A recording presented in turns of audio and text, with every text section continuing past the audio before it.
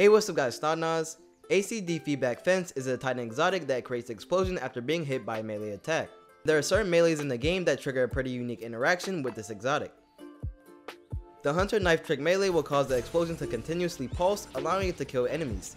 The explosion pulses multiple times due to Scorch. Scorch times 70 will pulse 7 times, and with Ember of Ashes, which increases Scorch, will pulse 9 times at 90 stacks of Scorch.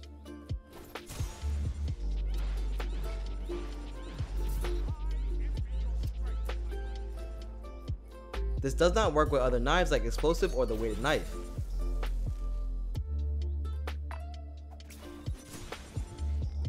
Also keep in mind that the pulses will stop if you die.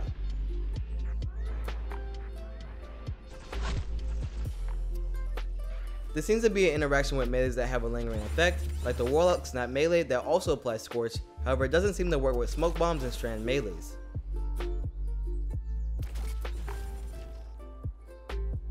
Although this is a cool interaction, this is not very practical, but I wanted to make this quick video and share this info if you didn't know about this already.